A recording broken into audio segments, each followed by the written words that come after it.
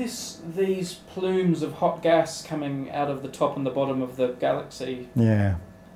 Interesting. I mean, I'm picturing like a geyser of incredibly hot gas. I'm imagining it's probably some diffuse thing just slowly. Well, it's very diffuse. I mean, it's moving out at a fair rate of knots. I mean, the stuff which is emitted from a single supernova is flung out initially at tens of thousands of kilometers a second. That's going at some fair rate.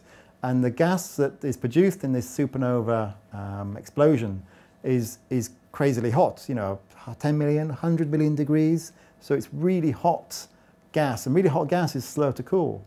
So the reason that when we look in the Milky Way, for example, at the out of our galactic plane at this hot gas, the reason it's still there is it just takes a really long time to cool down when it gets heated to such high temperatures. And what's the fate of this gas?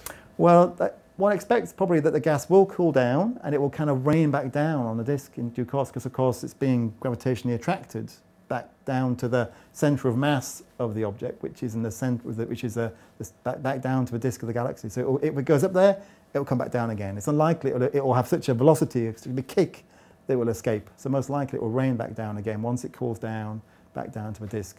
M82 is a bit different from a big galaxy like the Milky Way, because it's quite a small galaxy, undergoing a very intense burst of star formation, which means all that hot gas goes up to very high distances. It's almost, the gas, if you take a look at a picture, is almost as far away from the galaxy as the whole size of the galaxy.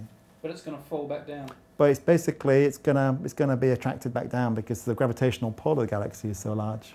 If a supernova doesn't get you out of a galaxy, then I take it there's just no escape from a galaxy. Well, there are stars which are called hypervelocity stars, which somehow have maybe interacted with something very massive. It might be a black hole, maybe even our galactic centre's supermassive black hole, where they've got a velocity which is comparable to the escape velocity of the galaxy. So there are potentially stars which, if they lived long enough, would actually then meander through intergalactic space. But you've never found one of them?